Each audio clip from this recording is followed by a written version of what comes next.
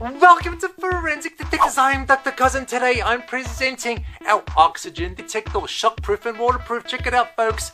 0 to 30% volume. Comes with a nice stainless steel belt clip, rubberized feel, folks. It's rubberized because it can take a 20-foot shock drop to the floor. Waterproof, 2-year life of the battery, lasts continuously for 2 years. LED vibration buzzer alarms, folks, and calibrated here in Los Angeles to niche traceable sources. Look, folks, IP67, which means it's really waterproof. Have a great day. See you soon. Let's get straight to the unboxing of our FD103 oxygen detector, folks. Make sure it's ticked on the box, oxygen. Okay, let's go straight forward with that. Grab yourself a knife on the side. Go straight down to unbox this beauty, folks. Okay, you will see first you get your wristband. Put that on the side. Next, you get your calibration cap. Put that on the side. We're going to go through how that all works. Your detector bubble wrapped. Just put that on the side for now. And then you have your calibration certificate. Make sure everything's signed. Make sure you have your NIST stamp. Calibration, folks, the most important. What good is the detector not calibrated? Kick it off the cliff. It's not safe. Put that on the side too. Your menu, excuse me, folks, your user manual. Read the attention stuff here, folks. The danger stuff is very important. Everything is here. We're going to go through it today. If you've lost your bearings or have any questions, email us. It all is there. And a few reminders from Dr. Kaz. We love your feedback, and a few safety reminders such as bump test, calibrate, etc., etc. Now put that on the side and go forward. Take the bubble wrap off. Look, folks, here it is. Now I'm going to go straight away. Just press the button. The on button is right there, and it's going to go forward and tell you a few things when you turn it on. Look, it's going to tell you the low alarm level. It's 19.5%. The high alarm level of oxygen is 25%. Okay, it tells you what the presets are on the get-go. Very important, so you know what the levels are. Then it gives you a 120-second countdown, folks. It's going to count down. As that's happening, let's go through the detector. Let's just clean up here. Okay, folks, check it out. Look, here we have the sensor hole orifice. The white thing is the protection, the membrane, the waterproof membrane to prevent water from getting onto the sensor. The menu button is there, the display is here, the power button is there, and this orifice here is for the buzzer, so you could hear the buzzer. On the edge is the LED bar. This black thing is actually a translucent plastic, so you could see the LEDs under there, folks. Now check it out. Turn it around. Look at it. Quite nice. Dr. Kaz, you did a good job here. Rubberized housing. We have etched back plate. Again, make sure it's the detector you purchased. It's oxygen. Or if someone gives it to you, check the back. Make sure it is the target gas you are looking for. Very important safety concern, folks. And make sure the serial number matches what you had in the box when you popped it out. Now, alligator clip, stainless steel. If you don't want it, no problem at all. Grab yourself a Phillips screwdriver, take off that screw, and you're set to go. You want to change the battery, pop off those 4 hex screws, and the battery is inside. It's a 9-volt lithium battery. Make sure you use lithium. It will last you much longer. 2 years, folks, 2 years. Okay. And this is the situation we have. Now let's just pause and come back once it counts down. All right, folks, we're back live, and here is the detector. Oxygen that it is detecting in the air is displayed 20.9%, which is correct. That's how much oxygen is in the ambient air. And you see the battery display, full battery, folks. If you're in the dark and you just want to have a quick look, you could always press the back button. That's the power button. Give it a quick press. The backlight comes on, so you could have a look in a dark situation. If you're in an attic or in a cave or in a manhole or something like that, okay, you just press that guy. Now if you want to know what the time is, you just press real quick the menu button. That's the time. You press it again, it goes back to the instantaneous reading. People are like, Dr. Kaz, what does that mean? Well, what's happening now when you turn it on in the normal display mode, it is sensing the air right at the hole here, folks, and it's displaying to you the concentration. It's an instantaneous reading. This is not a hold, it's not an average. This is the actual reading of the air at this exact point in time, folks, okay? Now, press menu, we go to time. You want to change the time, hold down the menu button for 2-3 seconds. Bang, now you could change the time any way you like, okay? You could change the time, whatever it is, you could set it and press enter to enter it. Menu, press enter 2 seconds, it means enter, okay? So when I say enter, it means holding down that menu button for 2 seconds. That's how you enter in your selection. So that's basically the display mode. We want to get into the menu modes. Dr. Kaz, how do I change the alarms? Dr. Kaz, how do I span calibrate? Dr. Kaz, how do I zero calibrate? Let's do that right now, okay? Press it down. You're going to go into the menu options. You have to put in the passcode. 1, 2, 3, 4. 1,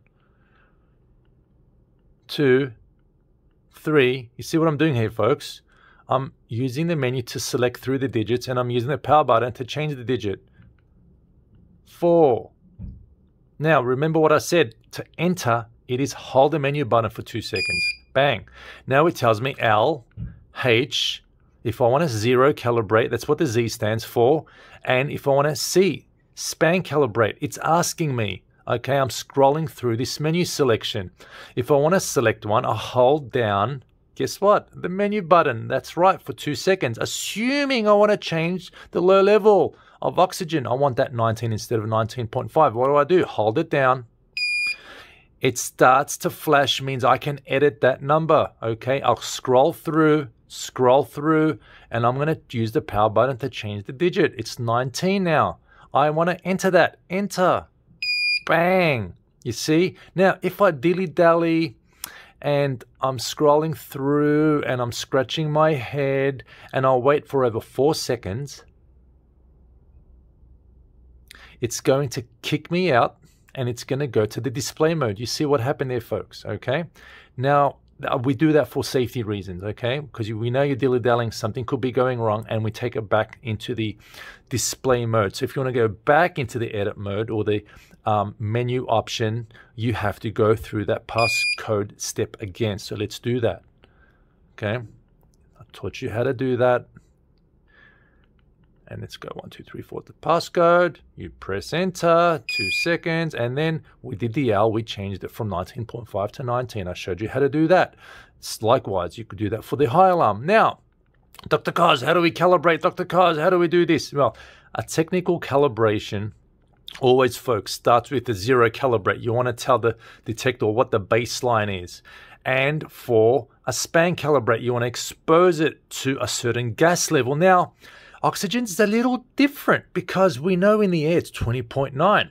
So here and there, if the center wavers at 20.8 or 21 or 20.6, you could just do a simple C. C means a C, hold it in. A span calibrate, press again in for 2 seconds. And that's how you tell it that, bang, that is my span calibrate 20.9. It's flashing. When it flashes, it says, should I do it? Press enter. Okay, and then I've told it that is 20.9. Okay, now we only do this for oxygen. I hope that makes sense. Momentarily, if it wavers for whatever reason, you can span calibrate oxygen without doing a zero. Okay, but like we say, if you want to do a proper technical calibration, you first have to do zero, then the span calibrate. We recommend from 6 to 12 months. So let's do the zero, then do the span. Okay, now we're going to get in the menu. 1, 2, 3, 4. Okay, hold it in. Let's go through to Z because we're going to do a technical calibration, which means Dr. Kaz has to press Z. Hold it down, enter. Now it's flashing. It's saying I want to detect the zero level. The zero level for an oxygen detector is 0 oxygen. What does that mean? Expose it to pure nitrogen, folks. Now, the calibration cap attached to the silicone tubing, attached to the gas bottle, okay, to the regulator. And this bottle has pure nitrogen, 99.9999% of nitrogen, folks. That's what we use to zero calibrate an oxygen detector.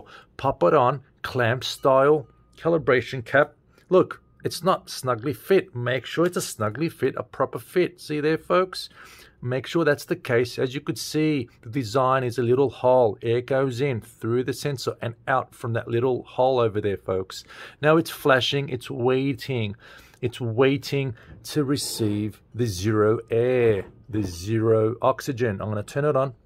0.5 liters per minute, folks. That's what we need. And you're going to see that level decrease, okay? You're going to wait at least 60 seconds. I'll be back in 60 seconds. Okay, folks, it's been 60 seconds and I'm getting a reading of 0.0%. Okay, zero is coming in. Sometimes you may get 0.2 or 0.1. In this case, it's a well-calibrated oxygen detector. It hasn't lost its baseline. It hasn't lost its calibration. It's at 0. Okay, so I don't really have to calibrate this. I'm just verifying in this case that it is 0. But if it was 0.1, let's just pretend it's showing 0.1. You would just go ahead and press enter. Okay, and then it will verify. And the Z will start disappearing after a few seconds here. And you're going to verify that, yes, it is 0. And now it's back to the instantaneous display mode. And it's alarming. Let's take that off.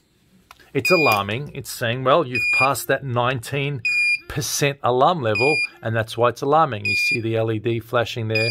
Okay, it's quite bright because the lights are on it. It's actually a little dull. And that's the situation. Look, it's climbing back up because oxygen in the air is coming on the sensor and it's climbing back up to 20.9, okay? I'll come back. It should take it to 20.9. I'll come back in about 60 seconds. All right, folks, it's been 60 seconds and it's climbed back up to 20.9%. Now, assuming it doesn't climb up to 20.9% because for whatever reason, the calibration's off. Well, you have to calibrate it, do the C calibrate, the span calibrate. Okay, let's do that very quickly. One way of doing it from the menu screen is just to press double button and then you press enter. Okay, that's a quick hack for you guys. Press enter again. So you see what we did there? Double button, press for 2 seconds. Press it again and press enter. That's how you quickly calibrate from the display mode. If we want to calibrate again to get the C up from the normal mode that we've been using, go through the passcode.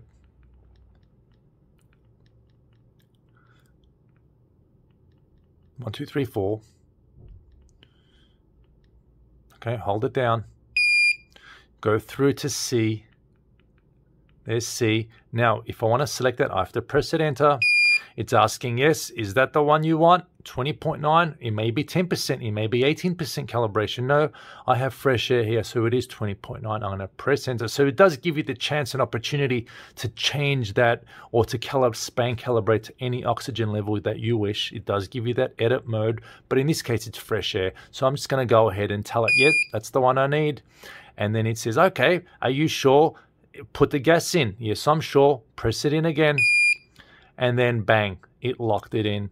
And once the C is removed, it goes back to the display mode, folks. I hope that makes sense. Again, sometimes that wavers. If it does, double press. It's a little hack there. Otherwise, go through the other menu option per the instructions on the user manual. Okay, folks, that's the way we span calibrate, zero calibrate, change the alarms on this oxygen beauty, the FD103. Have a great day. See you soon.